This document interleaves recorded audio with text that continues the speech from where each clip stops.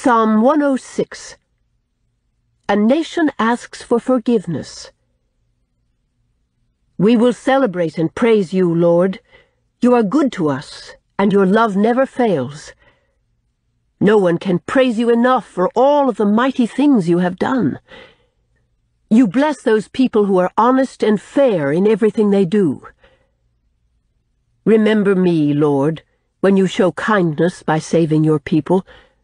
Let me prosper with the rest of your chosen ones, as they celebrate with pride because they belong to you. We and our ancestors have sinned terribly. When they were in Egypt, they paid no attention to your marvelous deeds or your wonderful love, and they turned against you at the Red Sea. But you were true to your name, and you rescued them to prove how mighty you are. You said to the Red Sea, "Dry up." Then you led your people across on land as dry as a desert. You saved all of them, and drowned every one of their enemies. Then your people trusted you and sang your praises. But they soon forgot what you had done, and rejected your advice. They became greedy for food, and tested you there in the desert. So you gave them what they wanted. But later, you destroyed them with a horrible disease. Everyone in camp was jealous of Moses and of Aaron, your chosen priest. Dathan and Abiram rebelled, and the earth opened up and swallowed them. Then fire broke out and destroyed all of their followers.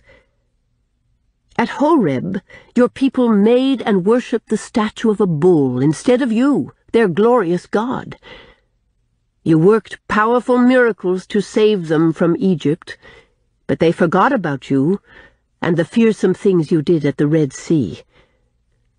You were angry and started to destroy them, but Moses, your chosen leader, begged you not to do it. They would not trust you, Lord, and they did not like the promised land. They would not obey you, and they grumbled in their tents. So you threatened them by saying, "I'll kill you out here in the desert. I'll scatter your children everywhere in the world." Your people became followers of a god named Baal Peor, and they ate sacrifices offered to the dead. They did such terrible things that you punished them with a deadly disease. But Phinehas helped them, and the sickness stopped. Now he will always be highly honored. At Meribah Spring, they turned against you and made you furious. Then Moses got into trouble for speaking in anger. Our Lord, they disobeyed you by refusing to destroy the nations. Instead, they were friendly with those foreigners and followed their customs. Then they fell into the trap of worshipping idols. They sacrificed their sons and their daughters to demons and to the gods of Canaan. Then they poured out the blood of these innocent children and made the land filthy.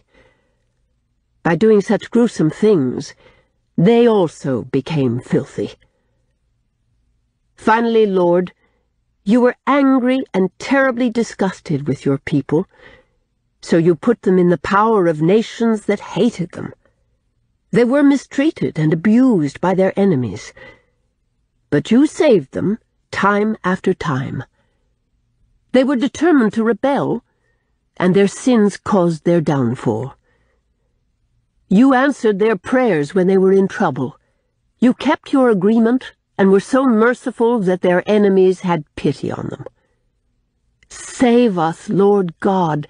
Bring us back from among the nations. Let us celebrate and shout in praise of your holy name. Lord God of Israel, you deserve to be praised forever and ever. Let everyone say Amen. Shout praises to the Lord.